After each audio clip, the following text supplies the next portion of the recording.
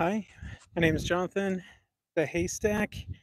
Um, I've never gone live on mobile before, so this is a first time. But I wanted to go and cover some of the things that I had talked about in the last video. Um, One was uh, in the comments section, there's a Community of Christ member who corrected me about the use of funds. I had said that it might be used for the retirement of the leaders of the church. That's what I was going off of from another member, a historian of the Church of Community of Christ. Was his name John Hayek? Um, so, uh, yep. So just a little correction there. The funds from the Kirtland temple purchase is going to various areas. Anyways, the really cool thing I wanted to note was the additional parallels that I never got to in the video. First, uh, Christian Homestead, Jared with Christian Homestead mentioned how his last video was the cleansing of the temple and the church study guide for Easter. So it's funny because they did this last year. They did the Holy Week study. I tried doing that. I even tried putting out small videos every day for Holy Week, and I got like two or 3 days in. Um, but it is very significant, and the fact that the imagery of cleansing the temple is used there, and this is mentioned, it is very, very relevant to Doctrine and Covenants, section 117, the last verse of the section, which is verse 16, where it actually talks about casting out the money changers. So I've been recommending people to read um, section 117, and this was first brought to my attention by my cousin. He just mentioned the scripture, Doctrine and Covenants 117, verse 16. Did he say verse 16? I'll have to go back, but and so I obviously went and I read the whole thing, and I just noticed so many parallels. Like for instance, in this purchase, we have the red brick store, which is where the endowment was introduced. And it's funny that that's where a lot of the ordinances, the endowment house, it was all being done in that red brick store building. And right now, our current presidency of the church, or our current apostles and prophets, every Thursday they would typically meet in the temple and do an endowment session and do their thing. But where do they meet now? From what I understood, they consecrated an area of the Joseph Smith Memorial Building to do the very same thing. So we're seeing that happen once again. And so I think it's a beautiful parallel. The other part is Oliver Granger. Now, um, Oliver Granger, just think of his name. Oliver comes from olive tree. That's a symbol of peace. And then Granger. Granger means farmer. He's the peace farmer. In fact, he was a very successful businessman, and if he wanted to, he could have made a lot of money off the church's settling the debts of the church. But he was told it's literally the definition of winding up scene, which has been mentioned multiple times in conference, where he's selling off the assets, getting what they can, and walking away. And because of that, it really set up what happened with the Kirtland Temple and all those properties thereafter. If it wasn't for that, we probably wouldn't have as much preserved as we do now. And so when the Lord promises that Oliver Granger will be made a merchant unto the Lord in his own time, not Oliver's own time, but in the Lord's own time, well, that makes a lot of sense, especially since March 5th, 2024, with this purchase. Because we see what was once seen as we're walking away from all this sacrifice, all this property that we once had. This is so sad. And the Lord goes, the world is mine. The earth is mine. Don't you think if I wanted to, we could just give you all?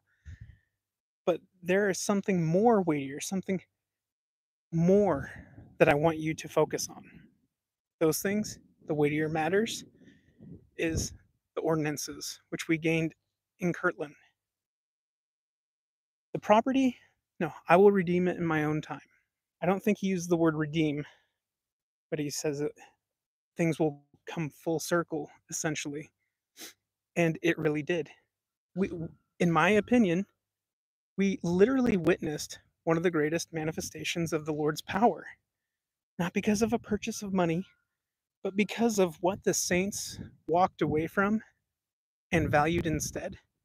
It's those spiritual treasures which sustain them all the way to now. We could not have done this if our pioneer ancestors did not treasure up those things in heaven first.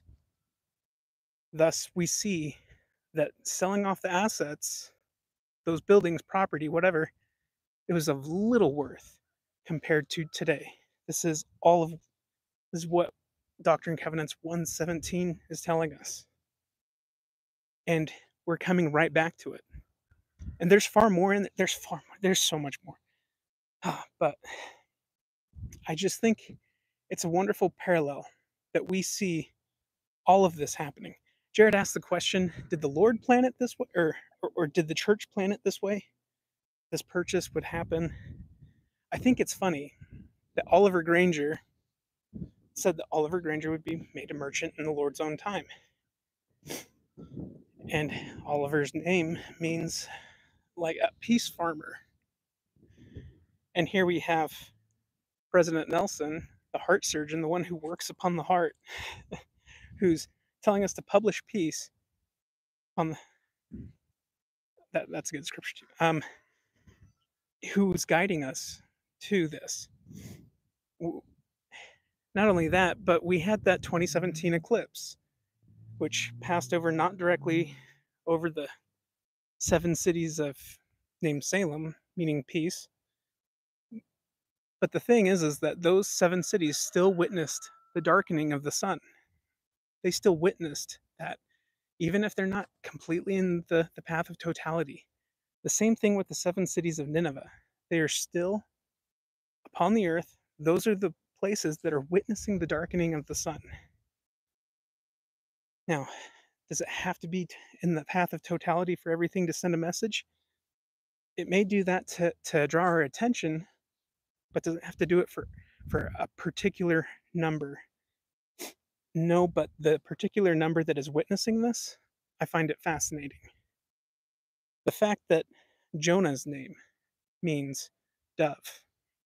Dove is a symbol of the Holy Spirit, also a symbol of peace. 2017, symbol of peace, symbol of the Spirit, and then Nineveh is house of fishes. Now, fish, that engraven image of the fish was used among early Christians as a secret way to identify other Christians. It was while they're in hiding. How many of us have our beliefs in hiding or are ashamed of the gospel of Jesus Christ? I have no idea. Or get kind of embarrassed. Because I talk about church things outside the church and talk about God and Jesus. I have my whole life. Even when I was just the worst example. And I'm probably still a bad example. But you could see when some people get a little bit uncomfortable, even if they're LDS, they're kind of like, oh, you're saying church stuff out loud. Like, this is, oh, hey, wow, there's actually Ellie Marie. Was that nice day? I am not ashamed of the gospel of Jesus Christ. Exactly. That's perfect. Like, why should we? Don't we know that we're all going to be held accountable?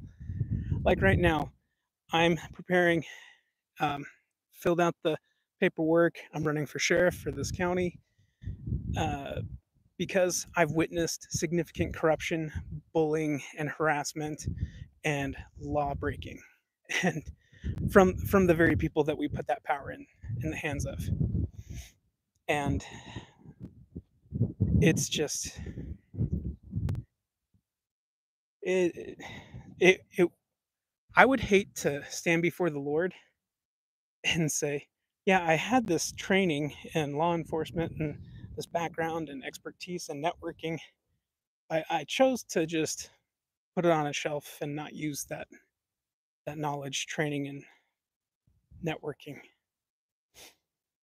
So I figured if the people will choose me, then good. But if not, then I really don't want to hear any more complaints about the harassment, the bullying, and the bias and and contention that we see in this town, because people could have done something about it and don't. No, you chose, made your choice. I'm one of those people that I'll let people make the choice. Like Pocatello, I was a missionary in the Utah Ogden mission. We split the mission, and I went up as the zone leader into the Pocatello mission. Now, in Pocatello, they didn't have a temple at the time.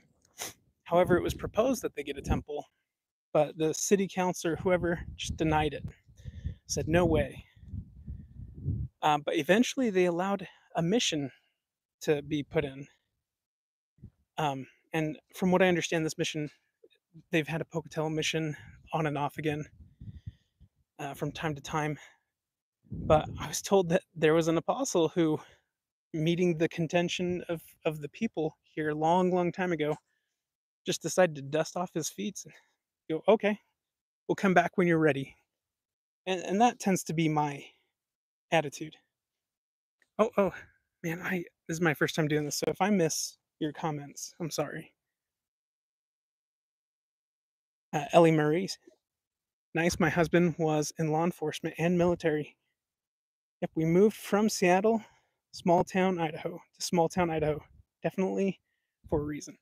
I am in small town Idaho, and I thought it would just be real nice, and for the most part, it really is.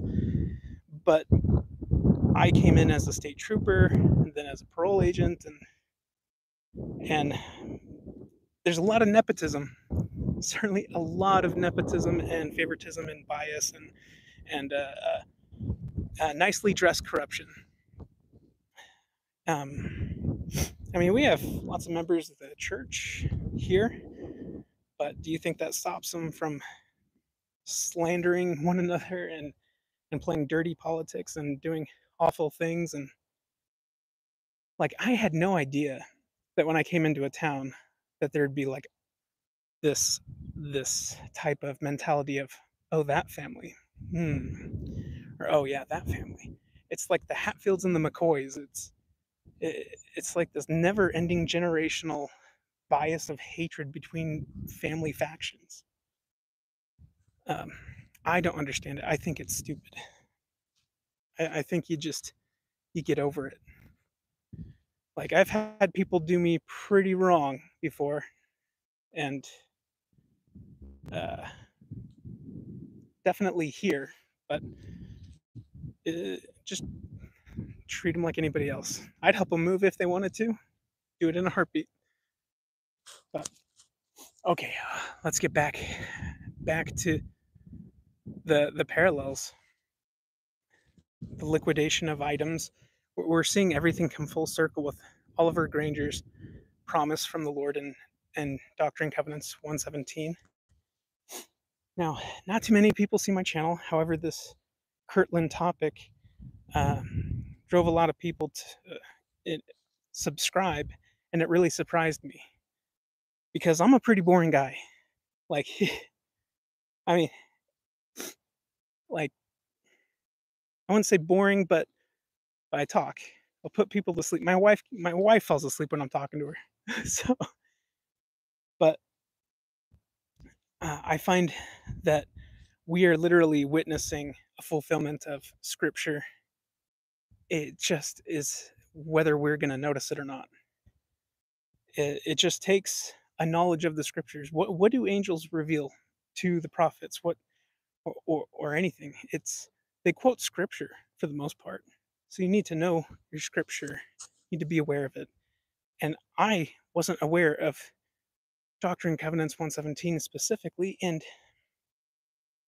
but it was my cousin who brought it to my attention, and I recognized the name Oliver Granger, which is the least recognizable name. In fact, this is something that anti-Mormons will use as a tactic is say, who's Oliver Granger to a member of the church? And if the member of the church says, oh, I don't know, then they say, ha, then Joseph Smith was a false prophet because your scripture says that he'll be remembered forever. However, um, it seems more likely that it's the Lord remembering, not every single member of the church. And that if we were more diligent, we have a lot of scripture to study. So it there's a lot of things to remember. It's hard enough remembering 1,000 different wards and stakes and people's names and then towns and work and scriptures and stories. There's a lot of names to remember. In fact, when you think about it and you recognize how much you truly know or the people's names and faces, you will probably surprise yourself at how much your brain has remembered and who it has remembered and who it hasn't remembered. And one situation where I ran into two situations with Tad Callister, where he came to the mission to speak to us about Jesus Christ and the atonement. And I had read The Infinite Atonement. I gave no thought to who the author was. The book, I read it, I studied it before the mission, and um, then here we have this guy asking questions, and it sounds like it's verbatim out of The Infinite Atonement. And so I give answers that I recognize from Scripture and from The Infinite Atonement. Lean over to my companion and go, dude, this guy didn't even prepare a lesson. He didn't prepare a talk. He's just quoting the Infinite Atonement. He's cheating. He looks over at me shocked because we're sitting pretty close to the front in the middle. And he's like, dude, you wrote the book. And I go, what? I look over at him. He's smiling at me. Now, I'm not sure if he heard me or if it was because I was answering questions and he feels like very happy that someone read his book. But I ran into him again after the temple, or after the mission, in the Salt Lake City temple. I was being an escort for my friend. I introduced him to the church and he got baptized. So now I was seeing him through an endowment, and I saw Tag Callister in the clothing room, and he just looked familiar. And I'm like, where do I know this guy from? And I figured, oh, it must be from one of the stakes I've served in. Or maybe he was a bishop or high councilman back in California, and I can't remember. So I asked him, like, hey, I can't put a name to your face. I feel like I know you somewhere. And he says, Tad Callister. And I'm like, oh, I'm sorry. I just walk away. I don't even think I said bye. I just awkwardly said, oh, I don't want to bother you. Sorry. It's kind of my same experience I had with uh, Elder Nelson before my mission when he came to the stake. And it's a funny story. I was actually just standing up on the wall of the stake building and just waiting for things to get started because it's hot and I like not being in the heat. So these church buildings are often pretty hot because our elderly folk get cold easily. And I'm just looking at all the cars coming in, and someone had just told me, "Hey, Elder Nelson's coming." And well, I know Elder Nelson's name. I know the face. Especially, I had a quote from him about remembering people's names and faces, and how the most beautiful thing a person can hear is the sound of their own name in someone else's lips. I think that was in Preach My Gospel. And so when that was mentioned, that's the first thing that came to my mind. And just saw all these cars coming in one by one. Just saw a random car and I said, "Oh, there he is. That's him." And I had no idea if it really was him.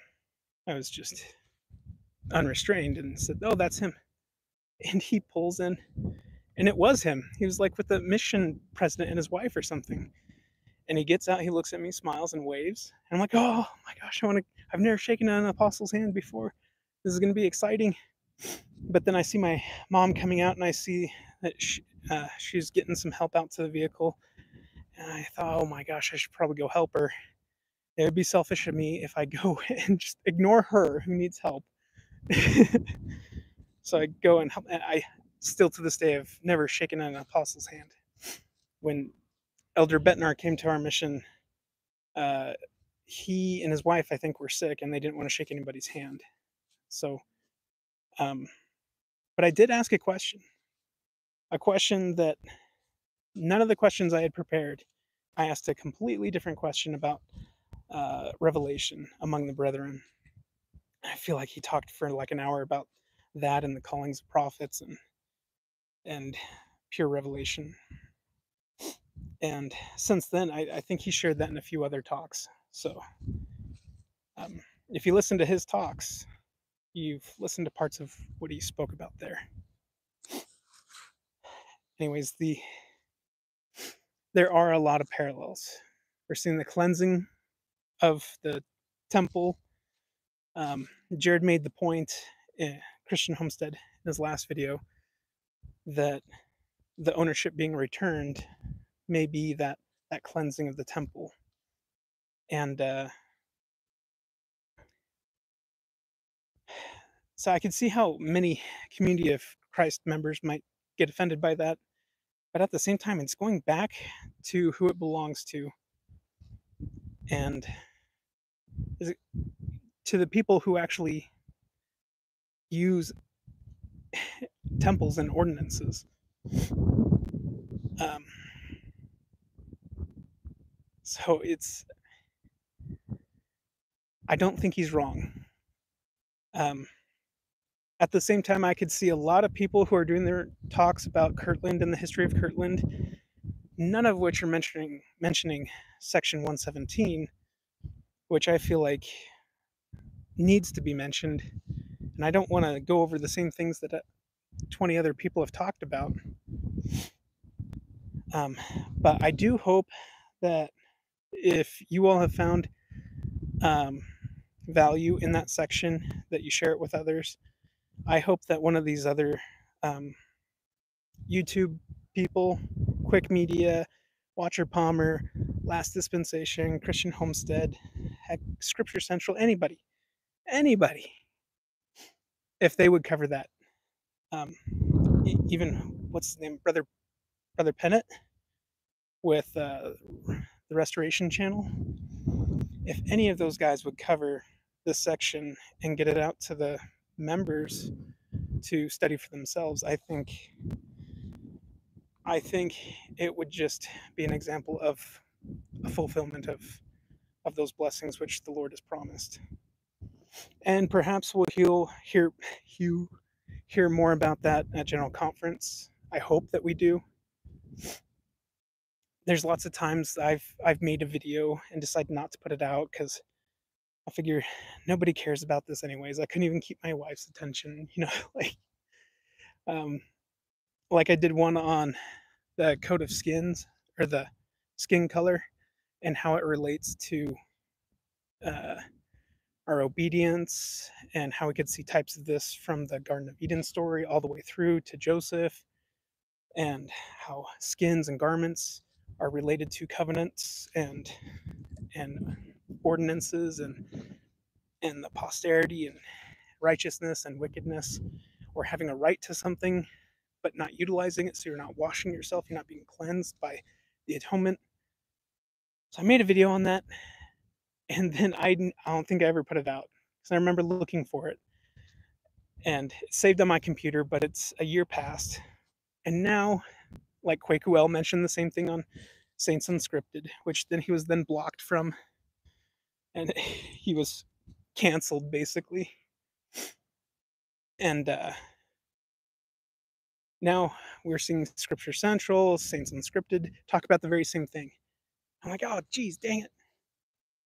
But I feel like since 2017, since that that sign of peace, that sign of the Spirit, the sign of the dove, no, the Jonah sign. Oh yeah, yeah. Sign of Jonah. We always think of the 3 days, three 3 days in the tomb, 3 days in the whale, then Christ 3 days in the tomb. But in Luke 11, it talks about it talks about the sign to the Ninevites. The Ninevites never witnessed Jonah in a whale. In fact, he was a few days' journey away. And then he took a whole day to cross the city and call repentance to them. And he wanted them destroyed. Yeah, fine. Destroy these guys. Kind of like saints today.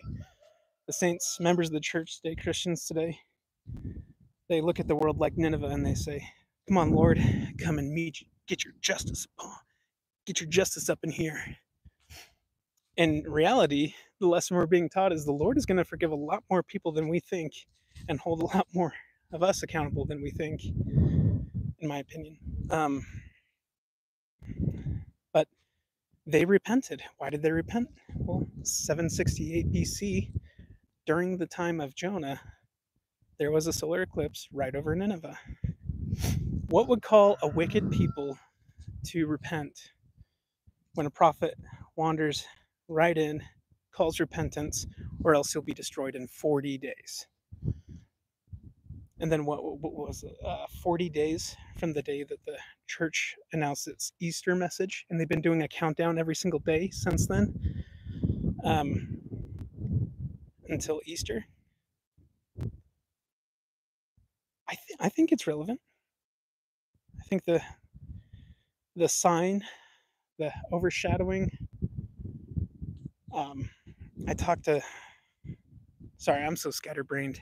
There's 1,000 things I want to mention,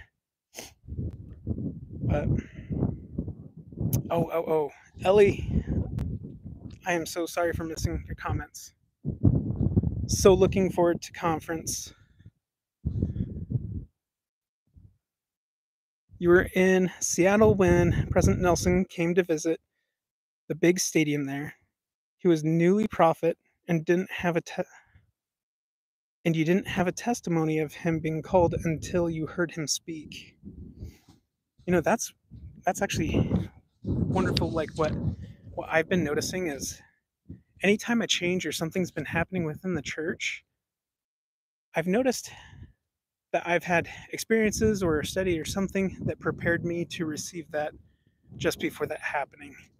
And so I think the Lord continues to offer that validation of testimony of who his servants are.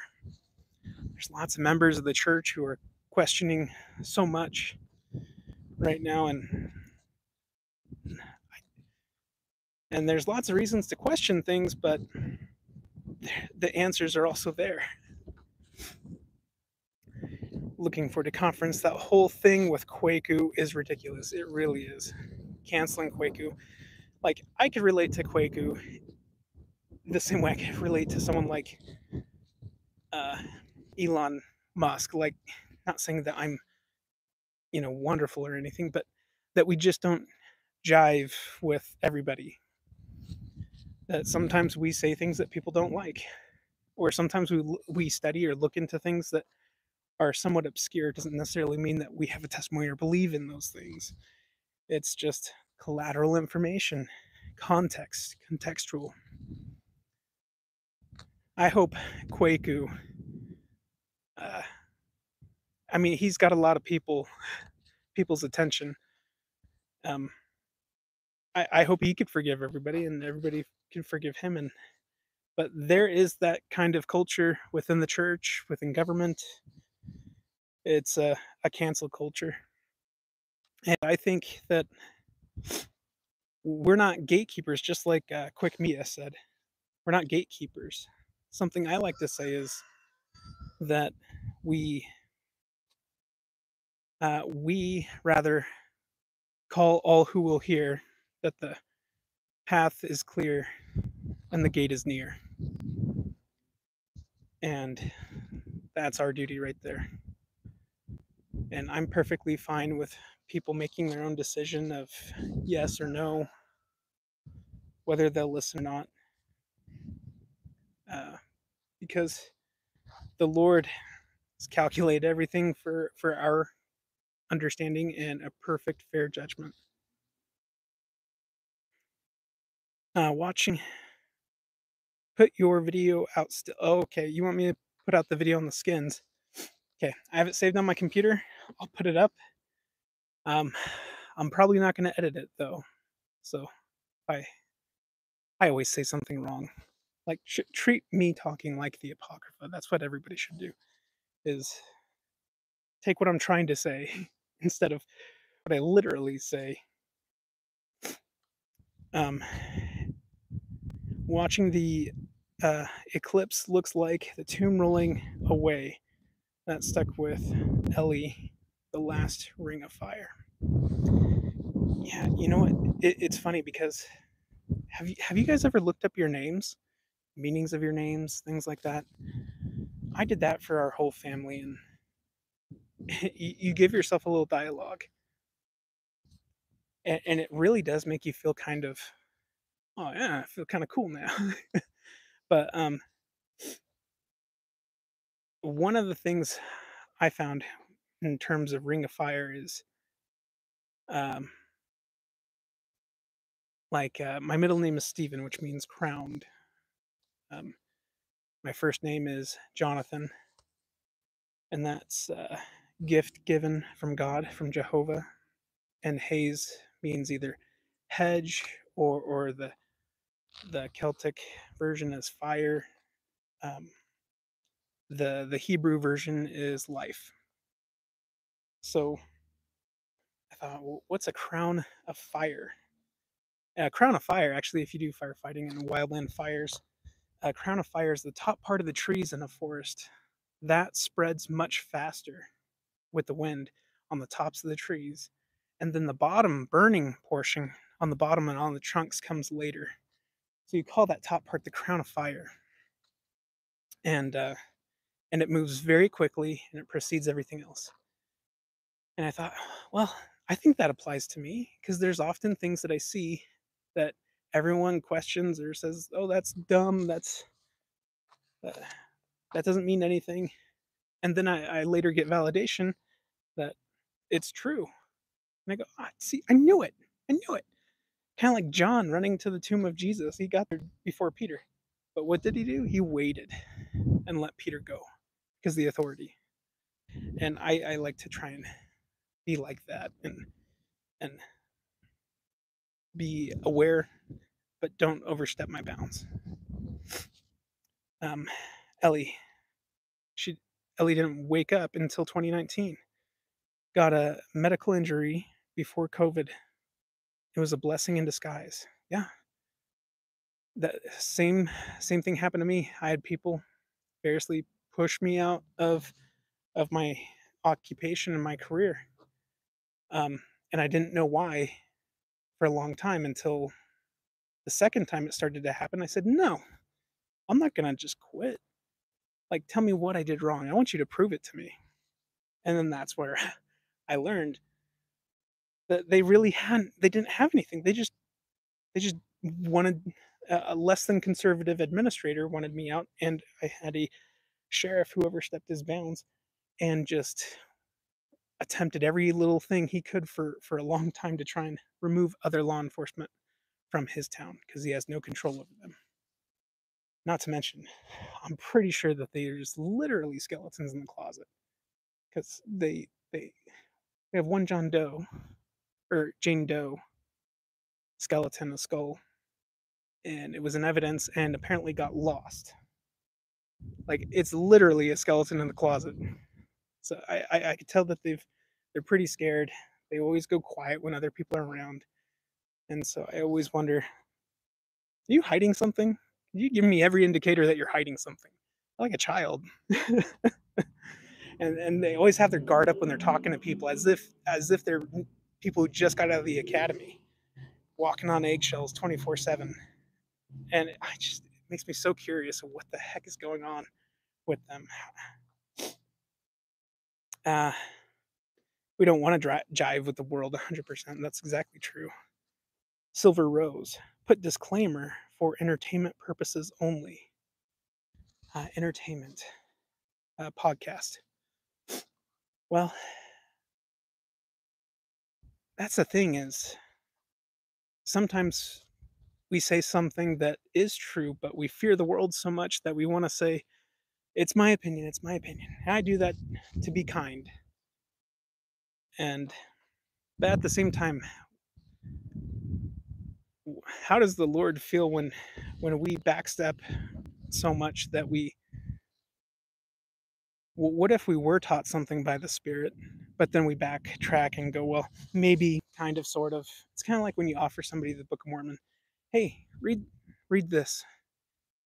You'll gain a testimony of Jesus Christ. This testifies of Christ. I promise you, if you read this, you will come to know your Savior in a more personal way.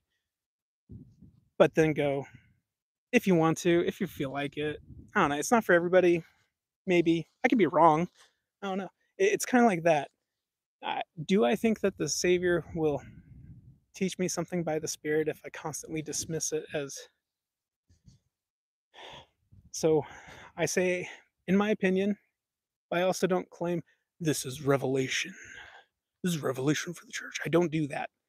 So every time Jared says that in his videos, I get kind of self conscious. I'm like, is he talking about me? I try and make sure not to do that. I'm definitely not doing that. I'm just likening scripture, trying not to do what Laman and Lemuel did, saying, the Lord make no thing like this known unto us. I try very hard to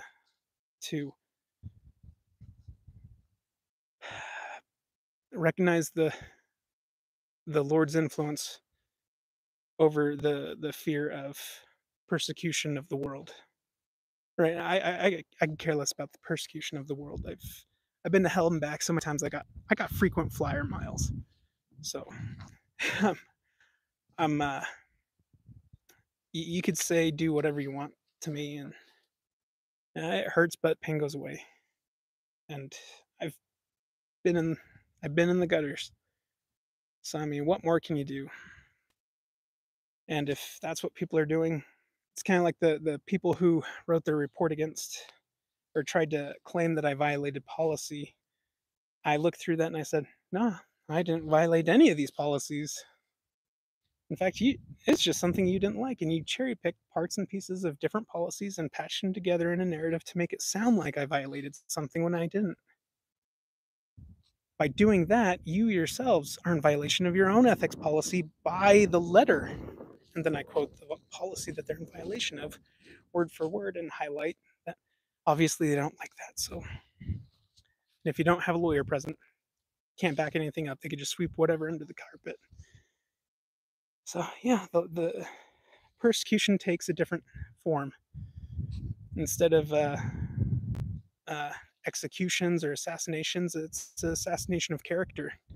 They try to ruin people's lives. And I could tell you this is when somebody gets fired and gaslit like that, the people are always curious what's going to happen. Some of them, they kind of want you to put yourself out of your misery.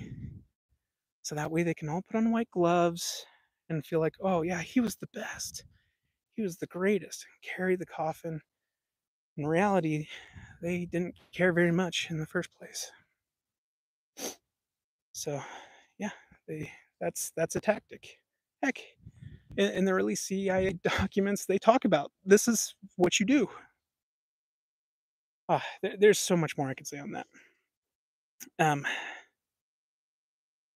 the first Ellie Marie, he was first video I ever saw was Kwaku, uh, when he was when you were waking up in 2019. Yeah, and 2019, that 2017 to 2021, or till now, is that the symbol of the dove or peace, the sign of Jonah, to be peacemakers, and the spirit, the teacher.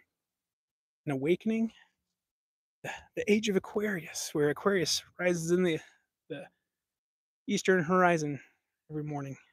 I'm an Aquarius, by the way. It means I'm a chosen one. I'm just kidding. It means nothing. Nothing that I'm aware of. Your husband's name is equal to 144 in gematria, and the meaning of your name, light, is also 144. 144 found each other. That is remarkable.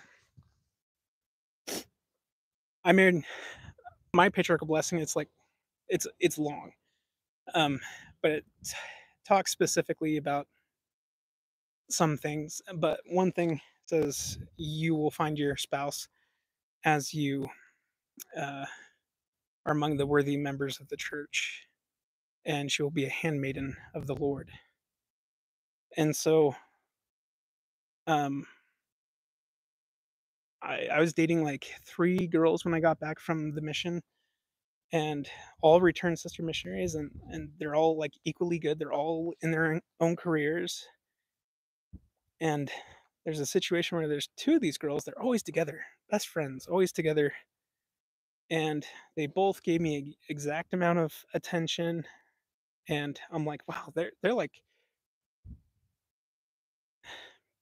I don't know why I'm getting this attention. This is nice, but I finally came to terms and I said, look, I can't ask either one of you out because you're both equally attractive and kind and wonderful, and I've never had any interaction separate from you two. It's been exactly the same. How could I choose?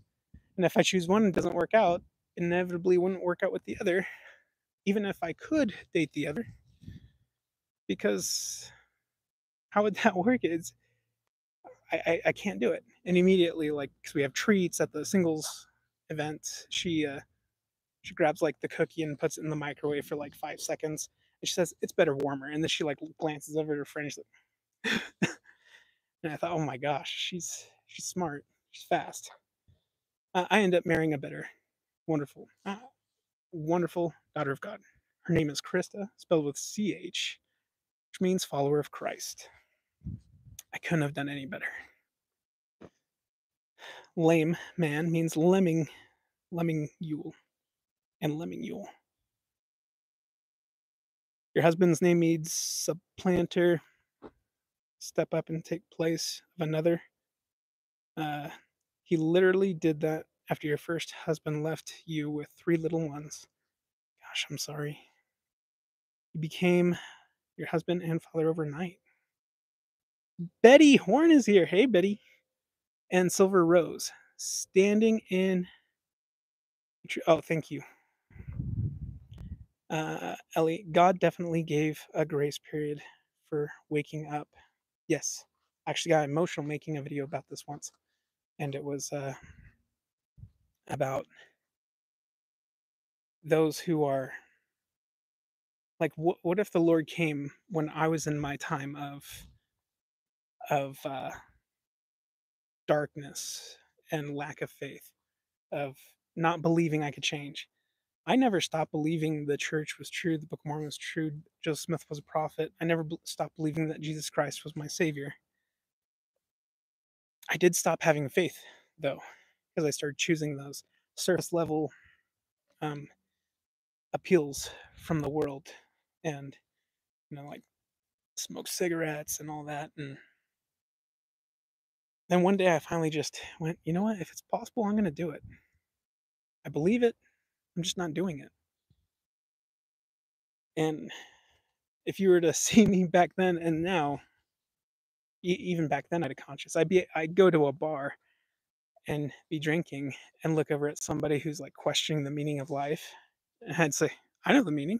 Let me tell you," and just like blow their brains with the plan of salvation, and they go, "Oh my gosh, wow, yeah."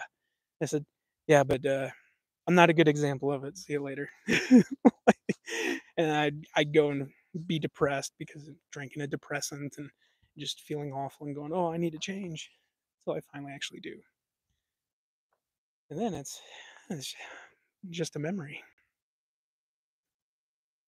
Um,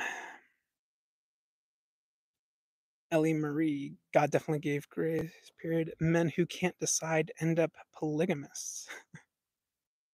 Yeah. Um, but I'll tell you what, watching 4 kids at a single time, that's tough. They're taking a nap right now. I'm happy. They're having their one-on-one play while the younger ones take a nap. Um, but extra hands always help. Yeah, I don't know how women do it.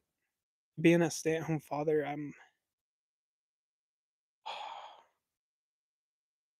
I can't. I I just look at how amazing women mothers are. I can't do what they do. Betty, I don't know what Henry means, but I know what it means to me. He rescued me. That is beautiful. Love that. Ellie, oh yes, same. We are lukewarm. He'll split the lukewarm out of his mouth. Henry, home ruler. That's another thing. Home ruler. Henry. That's cognate of the German Heinrich, which is also similar to the Italian version of that, which is Amerigo. You think of Amerigo Vespucci, the map maker who mapped the the Americas, which we America is named after. America actually means home ruler or work ruler, ruler of the houses, sovereign houses. And that's funny because you think, well, the blessings of Joseph, Ephraim and Manasseh came here, and Joseph's name means he would be enlarged. Joseph was the ruler of Pharaoh's house, considered father to Pharaoh. He watched over Potiphar's house, which means gift from Ra, kind of like Jonathan is gift from Jehovah. Potiphar was gift from Ra.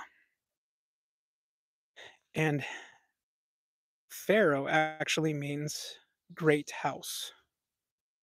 Um, so the name Pharaoh came about in the 18th dynasty after Tutmosis III, and that's when Pharaoh became a title. Prior to that, um, it would not have been a title, maybe something known. But this is something very interesting. This is where the Book of Abraham comes in. The facsimiles that we have were actually authored and drawn in later generations than from when Abraham would have lived and Joseph would have lived. However, at those times when Joseph and Abraham would have lived, they did go undergo significant religious reforms, and there was writings, all the writings of the Book of the Dead and the coffin scrolls, things like that. That those were rewritten. They just didn't get the imagery until later dynasties. So for all we know, it it could have been written out, but when the 18th dynasty, the new kingdom starts, it's blotting out the Hyksos reign and the second intermediate period of those foreign rulers, those Amoritic groups that came down.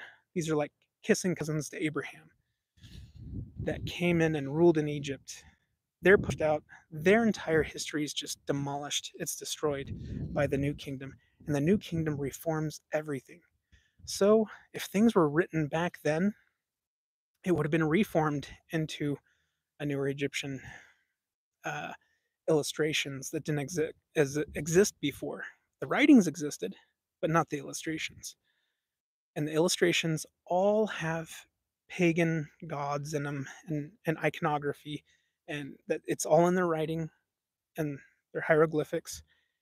And so anyone looking back then would go, "Oh, this is all pagan." Well, like Joseph would have been considered a pagan priest simply because, kind of like how a Hindu coming into office here would still swear in and say, "In God we trust." They still believe in something different, right? Same thing with Joseph. Thing is that the Egyptians were tolerant of that, but then they went in under spiritual and economic bondage. We're in that same economic bondage and confusion which the Israelites were in at the time of Moses. And there will be a deliverance. How's the baby? Yeah. Excellent.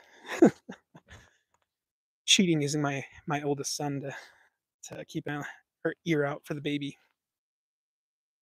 Oh man, I got to start reading your guys' comments. Creative Gene, I just saw that you subscribed. Thank you. You're from Canada. All the best people I know are from Canada. We had an elder who was killed in the mission here in Blackfoot in a car crash. He was from Canada, hockey player too. He was the best. Um, Dr. David Falk, he lives in the west coast of Canada. He's a biblical Egyptologist. I'll be doing another interview with him, so that's exciting. And let's see, Ellie Marie, sign Comet Chimera orbit is 435 years.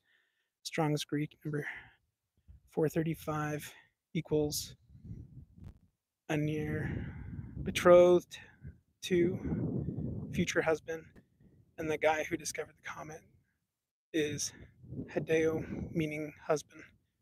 Yeah, this is wonderful. Um, that actually that reminds me. Um, the first videos I did were on Mary and Joseph and the church and the restoration, because to me the nativity story and all of what Jesus Christ uses in his um, parables concerning marriage and wedding feasts and everything, this is something he's very accustomed to. He's very accustomed to his father, who is a carpenter, or in other words, a craftsman who goes and works on houses. During that time, when you're engaged, it's about a year long, and the craftsman, the husband, is building an extension onto his father's home, and the father tells you when it is complete. Now, the wife, or the spouse, the engaged woman, the bridegroom, not the bride, yeah, the engaged bride, she she's in charge of her own handmaids. She's the church. She spends that year getting prepared, having her clothing, the dress, everything. She ensures that the members, the handmaids, the virgins are prepared as well. And she does everything to prepare them. She's prepared. Then the prophet, the person comes through saying, "Bridegroom cometh, come ye out to meet him." Well, the bride is going to be picked up, go straight to the bride, and call everybody else who will come in. And this is where we have our parable of the 10 virgins and 5 wise and the 5 unwise.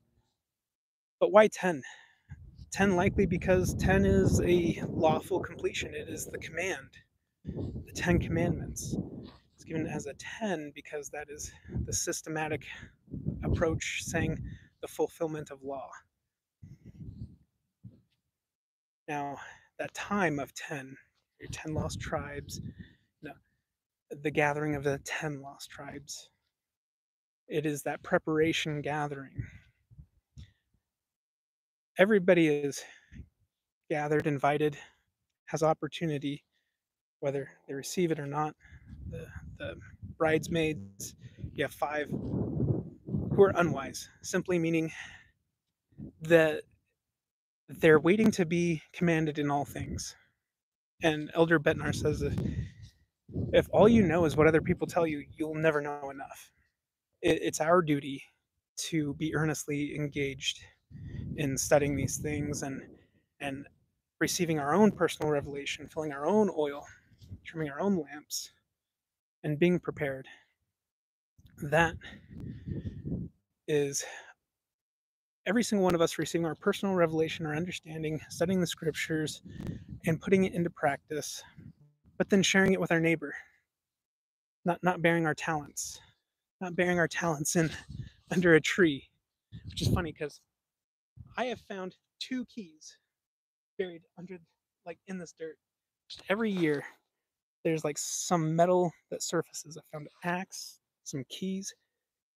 Like one of them looks like to a very old chest. But it's up to us, and it's up to us to warn our neighbors.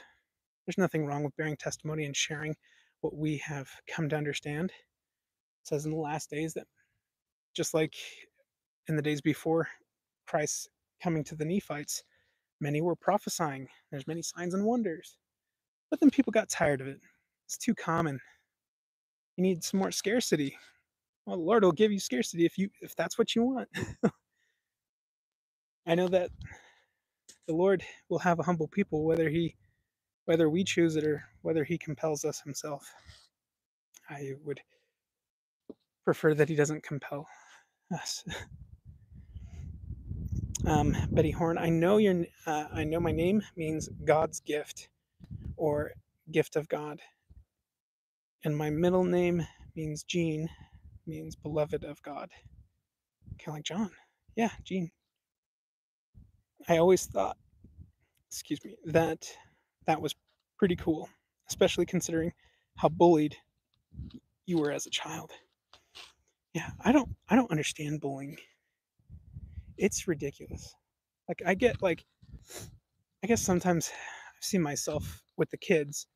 I'm the youngest, so I never got to be a bully. I got to be bullied. But with my kids, I treat them kind of like how my older brothers did. And then I remember I hated when my older brothers did that. So I try and be conscious. And if I'm ever told stop tickling or stop doing that, I immediately gotta stop. No matter how funny it is, I have to stop. Ellie, love that. All the Galilean wedding details, so cool. God gave us that analogy, so many details embedded in those. Yeah, it's specifically because what what we hear from Mary is that's her experience. We get her experience as a bride. We get her experience being engaged and how she's being cast out and or how she would be cast out.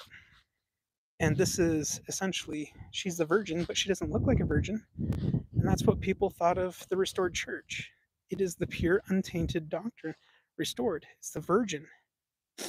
Because the church, the other Christian church, sold off its virtues for the persuasions of man. And so it's become tainted. Became a harlot.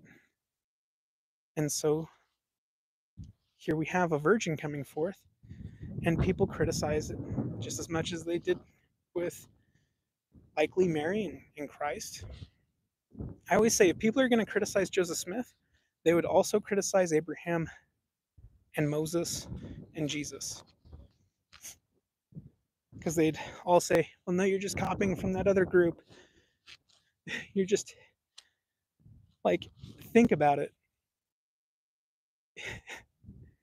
I don't want to get into that. I'm already reaching an hour. Yeah, so when Christ tells us about the Galilean stuff, his father is a carpenter who's constantly assisting a paid out person, helping people make their homes and fix up their homes and construct homes, right? And that was considered a very economically low status job. Mary, she's helping people plan parties. She's a party planner, and so it's the most exciting time of the year for them. It's because a Jewish wedding is that's you're really opening up an eternity, a generations of posterity with that union. That it goes on forever, just like Abraham and Sarah. And so, of course, he's going to use that analogy. It's the one he's most familiar with, and he had the best examples of it. And it's what we're witnessing. Um, make sure you're sleeping in your wedding garments, ready at all times. Ellie Marie, yes. And your husband, and you were just talking about this, watching and waiting for the Lord. It's like a child waiting at the window for dad to get home while the other kids are downstairs watching TV. Yeah, people keep thinking the church will tell us, let's just wait. But waiting upon the Lord is being earnestly engaged in becoming prepared. Um, like if you're waiting for a test or waiting for something, you are getting in as much experience and knowledge as you possibly can to be prepared.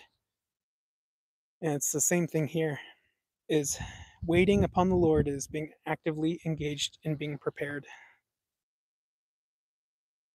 Um, the, which child will the dad be more pleased with and feel loved by?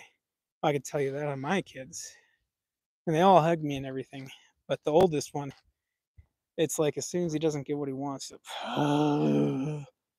but I do that sometimes too when he asks me, "Hey, can I have this?" After I just sat down and I go, "Oh," and then I realize the son can do nothing but what he seeth the father do. I'm like, "Oh, thank you, Jesus, for reminding me I need to get off my butt." When you feel tired and exhausted, remember Him. Uh, Betty, I wasn't bullied by your. You weren't bullied by your siblings. You were the youngest too, but the kids you went to elementary school with, yeah, kids are mean. Kids are super mean. Um, I definitely got bullied. My friends got bullied. Um, I've, uh, but we homeschool. Speaking of which, I should probably do some hashtag dad life. What rightfully belongs to the bride has been restored to her. Yes. All right, my phone is about to die, so I really got to go. But I do appreciate. I think at most we had about 10 people watching, and that's surprising because I'm nobody, and I'll put you to sleep. If you need to sleep at night, I'm better than melatonin. When I first got married to my wife, she'd ask me to tell her a story, and I'd make up some fanciful story for her to dream to. Now, all I gotta do is start talking scriptures with her, and it puts her right out, and she loves it. Um, and gets the best sleep she's ever had. So, you guys have a great day. Thank you for stopping in. Let me know if you want me to do more of these kind of live chats. I didn't mean to spend this much time, but I do talk a lot. This is why I really wish I could do more interviews with people. I know a lot of people have suggested I do something with Jared. Jared did tell me a long time ago that we would do something, but then he got really busy. Um, Troy Abels, I think he's doing his own thing. I don't think he wants to talk to me. Um, but yeah, if I would love to have, this works. The conversation's here. So maybe I'll just do more lives. Let me know in the comments and have a great day. Oh, crap. How do I stop this?